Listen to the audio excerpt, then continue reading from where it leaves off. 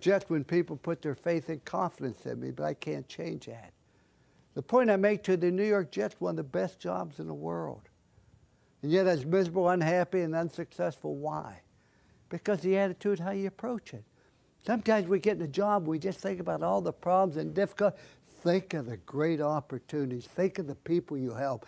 Think of the people that count on you. Appreciate the opportunities you have and appreciate the problem, because if there wasn't problems, they wouldn't need you. Urban Meyer, when he became the head coach, I hired him at Notre Dame, and he called me after I left. Said, I'm interested in the Bowling Green job. Can you help me? I said, yeah, I know Mike Wilcox. I know Steve Seabold. I called him.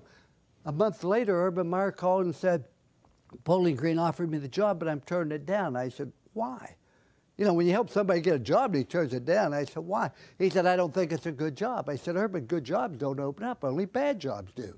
You take a bad job and you make it a good job. If it's a good job, the other guy's going to be there. And if it was a good job, why in the hell would they hire you?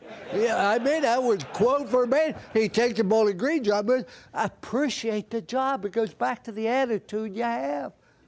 And I was like, people said, do you have fun doing ESPN? Not really. I'm up here in Bristol, Connecticut, 15 minutes from Hartford by telephone. And it's snowing, I got a headache. And we have no teleprompter, no script, no rehearsal. I'm on there with a guy named Mark May. Now, I want to tell you, Mark May is one of the finest people I know. He's smart, he's intelligent, he's a professional, he's a beautiful person, but we have a difference of opinion. He was a player, I was a coach. He made suggestions, I made decisions. He showered after work, I showered before work. He signed a paycheck on the back, I signed it on the front. You know, we just have a difference of opinion.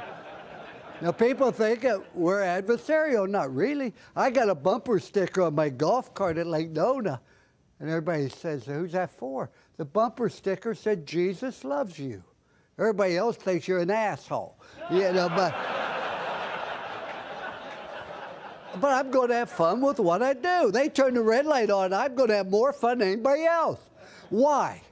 Because if you have fun doing something, people have fun being around you. Tom Sawyer painting the fence, oh, isn't this fun? Enjoy it. Doesn't mean you don't do stupid things. I got on there one time, called it University of Auburn. Well, the next week I had to get on TV and say, folks, I made a mistake. It's Auburn University. Many of you wrote me and told me. I understand. Please don't write me anymore. I'm a quick learner. I will not make the mistake. It's Auburn University, so please don't write thank you. I then turned to Reese Davis on national TV and I said, I had no idea that many people from Auburn could write.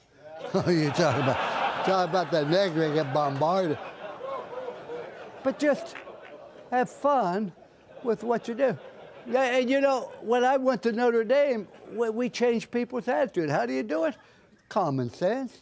I go to Notre Dame, I have a quarterback named Steve Berline. Now, Steve Berline was a 3-year starter, played in the NFL for 17 years, owned all the passing records at Notre Dame. And the first week I sat down with Steve. Now, this is how Steve remembers a conversation. I said, Steve, you own all the passing records. That's wonderful. And you're a 3-year starter, and I like a running quarterback, and you aren't very fast, but that doesn't bother me. And he interrupted me and said, how slow do you think I am? I said, Steve, honestly, if you got in a race with a pregnant mother, the best you'd finish would be third.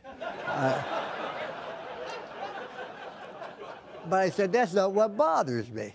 What bothers me, you threw 17 interceptions as a junior. I said, I make this promise to you. You will not throw 7 interceptions your senior year. He got excited, said, that's great. Is it the way you run the routes or read the coverage? I said, no. When you get to 6, you ain't playing anymore. You know, it's not complicated. It's just common sense. I don't understand that. What's your attitude when people say negative things? Several years ago, we were taking Notre Dame down to play in the Sugar Bowl against Florida, coached by Steve Spurrier. They're number 2 in the country, I think.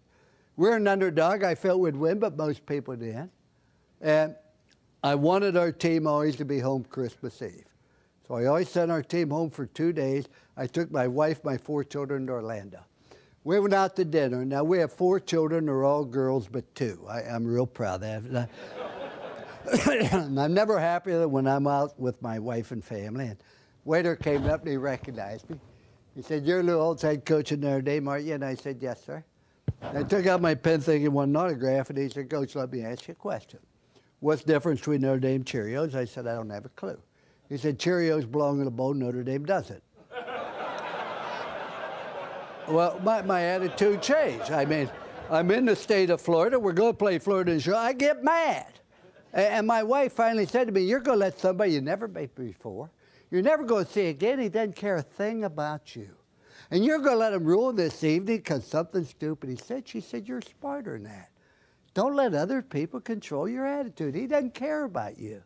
I said, honey, you're right. That's why you're so smart. He's not going to ruin the evening. My attitude changed. We had a wonderful evening. Felt so good a little later, I called the waiter back over and I said, son, let me ask you a question. What's the difference between Lou Holtz and a golf pro? He said, I don't have a clue. I said, a golf pro gives tips, which he found out when